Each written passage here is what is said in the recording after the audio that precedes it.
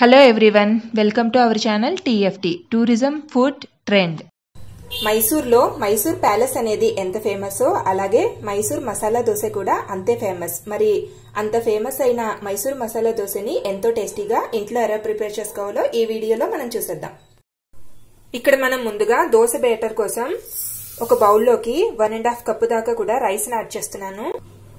ఇక్కడ నేను యూజ్ చేసే రైస్ వచ్చేసి బాయిల్డ్ రైస్ ని తీసుకున్నానండి. అంటే మనకి వీటిని కేరళ రైస్ అని కూడా అంటారు, లావుగా పొట్టిగా ఉంటాయి. ఇలా కాకుండా మీరు ఈ రైస్ కి బదులుగా రెగ్యులర్ గా దోశకి యూజ్ చేసుకునే రైస్ ని, స్టోర్ రైస్ ని కూడా మీరు ఇక్కడ యూజ్ చేసుకోవచ్చు. ఇప్పుడు ఇందులో 1/2 కప్పు దాకా మినపగుళ్ళు, 1 టేబుల్ స్పూన్ పచ్చిశనగపప్పు, 1 టేబుల్ స్పూన్ కందిపప్పు, 1/2 టీ స్పూన్ మెంతుల్ని యాడ్ చేసుకోవాలి. ఇప్పుడు వీటన్నిటిని కూడా మనం చక్కగా ఒక 2-3 టైమ్స్ వాటర్ తో నీట్ గా వాష్ చేసేసుకుని తగినన్ని నీళ్లు పోసుకుని 3 అవర్స్ పాటు సోక్ చేసుకోవాలి. ఇలా మనం 3 గంటల సేపు నానబెట్టుకున్న పప్పు బియ్యం అన్నిటిని కూడా మిక్సీ జార్ లోకి ట్రాన్స్ఫర్ చేసుకుని ఇప్పుడు ఇందులోకి ఒక 1/2 గంట సేపు నానబెట్టుకున్న అటుకుల్ని 1/2 కప్పు దాకా యాడ్ చేసుకోవాలి. అలాగే ఇప్పుడు ఇందులోకి కొద్దిగా వాటర్ ని కూడా యాడ్ చేసుకుని మూత పెట్టేసుకుని బాగా మెత్తగా మిక్సీ వేసుకోవాలి. ఇలా మొత్తం అంతా కూడా చక్కగా మెత్తగా మిక్సీ వేసేసుకుని పిండిని ఒక బౌల్లోకి ట్రాన్స్ఫర్ చేసుకోవాలి. ఇలా ట్రాన్స్ఫర్ చేసుకున్న పిండిని ఇప్పుడు మూత పెట్టేసుకుని మినిమం 6 అవర్స్ పాటు బయట ఉంచుకోవాలండి. ఇలా పెట్టుకోవడం వలన మనకి ఏంటంటే పిండి అనేది బాగా పులుస్తుంది కాబట్టి దోశలు అనేవి చాలా టేస్టీగా వస్తాయి. ఎప్పుడైనా సరే గుర్తుపెట్టుకోండి, దోశల పిండికి పిండి అనేది మనకి ఎంత బాగా పులిస్తే దోశలు అనేవి అంత క్రిస్పీగాను టేస్టీగాను ఉంటాయి. ముందుగా ఇక్కడ మనం రెడ్ చట్నీ ప్రిపేర్ చేసుకోవడం కోసం పాన్ లో ఒక 2 టేబుల్ స్పూన్స్ ఆయిల్ వేసుకుని ఆయిల్ హీట్ అయిన తర్వాత ఇందులో 2 స్పూన్లు పచ్చిశనగపప్పు, 4 వెల్లుల్లి రెబ్బలు, కొద్దిగా అల్లం ముక్క, 5-6 ఎండుమిర్చి, ఒక 1/2 కప్పు కట్ చేసుకుని పెట్టుకున్న ఆనియన్స్ ని కూడా ఇందులో యాడ్ చేసేసుకుని ఇవన్నీ కూడా చక్కగా ఫ్రై చేసుకోవాలి. ఇలా మనకి ఫ్రై అయిన తర్వాత స్టవ్ ఆఫ్ చేసేసుకుని వీటిని అంతా కూడా పక్కన పెట్టుకుని పూర్తిగా చల్లారిపోనివ్వాలి.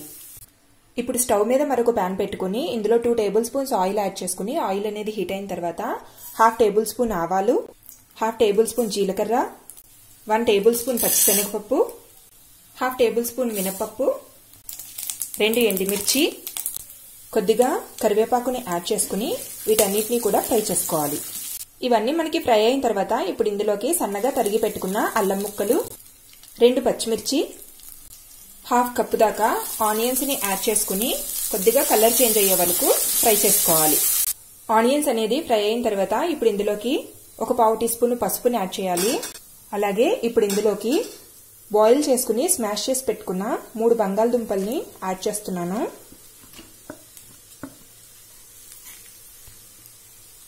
ఇప్పుడు ఇందులో టేస్ట్కి సరిపడినంత సాల్ట్, అలాగే కొద్దిగా కొత్తిమీరని యాడ్ చేసుకుని మొత్తం అంతా కూడా మిక్స్ అయ్యేలాగా ఒకసారి బాగా కలుపుకోవాలి. ఇలా మొత్తం అంతా కూడా మిక్స్ చేసుకున్న తర్వాత స్టవ్ ఆఫ్ చేసేసుకుని ఇప్పుడు ఇందులో కొద్దిగా నిమ్మరసాన్ని పిండుకుని పక్కన పెట్టేసుకోవాలి. ఇప్పుడు ఇక్కడ మనం ముందుగా ఫ్రై చేసుకుని పక్కన పెట్టుకునే ఈ పప్పులన్నిటినీ కూడా మిక్సీ జార్లోకి ట్రాన్స్ఫర్ చేసుకుని ఇందులోకి చిటికెడు పసుపు, అలాగే కొద్దిగా వాటర్ ని యాడ్ చేసుకుని మెత్తగా బ్లెండ్ చేసుకోవాలి. వాటర్ అనేది ఎక్కువ యాడ్ చేయకూడదండి, మనకి పప్పులు అనేవి మెత్తగా బ్లెండ్ అయ్యేలా ఉంటే సరిపోతుంది. ఈ విధంగా మనం ఇక్కడ రెడ్ చట్నీ అనేది మిక్సీ వేసుకుని పెట్టుకోవాలండి. ఇప్పుడు మనం గ్రైండ్ చేసుకుని పెట్టుకున్న పిండి చూడండి చక్కగా పులిసింది. ఇప్పుడు ఇందులోంచి కొద్దిగా పిండిని ఇలా వేరొక బౌల్లోకి ట్రాన్స్ఫర్ చేస్తున్నాను. ఇప్పుడు ఇందులో కొద్దిగా సాల్ట్ ని యాడ్ చేసుకుని మీకు వీడియోలో చూపిస్తున్నట్టుగా పిండి అనేది ఈ విధంగా ఈ కన్సిస్టెన్సీలో కలుపుకోవాలి. ఇప్పుడు స్టవ్ మీద దోస పెనాన్ని పెట్టుకుని హీట్ అయిన తర్వాత ఇలా రెగ్యులర్ గా మనం దోశల్ని ఎలా అయితే వేసుకుంటామో అలా ముందు దోశ కింద వేసుకోవాలి. ఇప్పుడు ఇక్కడ 1 స్పూను బటర్ ని యాడ్ చేస్తున్నాను. అలాగే మనం ఆల్రెడీ మిక్సీ వేసుకుని పెట్టుకున్నాం కదా రెడ్ చట్నీ, దీన్ని కూడా 1 స్పూన్ దాకా యాడ్ చేసుకుని ఈ బటర్ హెల్ప్ తో ఈ చట్నీ అంతా కూడా ఈవెన్ గా దోశ అంతా కూడా స్ప్రెడ్ చేసుకోవాలి. ఇక్కడ మీరు బటర్ బదులుగా గీని కూడా యూజ్ చేసుకోవచ్చు.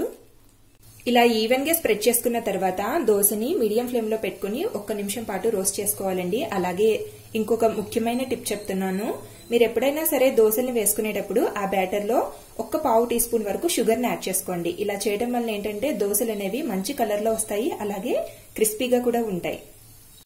1 మినిట్ పాటు ఇది చక్కగా కుక్ అయిన తర్వాత ఇప్పుడు ఇందులోకి ఒక్క సైడ్ మాత్రం మనం ఆల్రెడీ ప్రిపేర్ చేసుకుని పెట్టుకున్న ఈ పొటాటో మిక్చర్ ని జస్ట్ ఇలా ఒక 2 స్పూన్స్ వరకు యాడ్ చేసుకుని జస్ట్ వన్ సైడ్ మాత్రం స్ప్రెడ్ చేసుకోవాలి. ఇలా మనకి దోశ అంతా కూడా కుక్ అయిపోయిన తర్వాత హాఫ్ ఇలా ఫోల్డ్ చేసేసుకుని వేడివేడిగా సర్వ్ చేసేసుకోవచ్చు. చూసారు కదండి, ఎంతో టేస్టీగా ఉండే మైసూర్ మసాలా దోశ రెడీ అయిపోయింది. దీన్ని ఇలా కొబ్బరి చట్నీతో కానీ లేదా పల్లీల చట్నీతో కానీ సర్వ్ చేసుకుని తింటే ఆ టేస్ట్ అమోఘం. అయితే ఈ రెసిపీని మీరు కూడా మీ ఇంట్లో ట్రై చేసి మీకు ఎలా వచ్చిందనే విషయాన్ని నాతో కామెంట్ చేసుకోండి. ఈ వీడియో మీకు నచ్చితే లైక్ చేసి మీ ఫ్రెండ్స్ రిలేటివ్స్ తో షేర్ చేయండి. మరిన్ని కొత్త టేస్టీ రెసిపీస్ ఇంట్రెస్టింగ్ వీడియోస్ కోసం TFT ఛానల్ ని సబ్స్క్రైబ్ చేసుకోవడం మర్చిపోకండి. Thank you.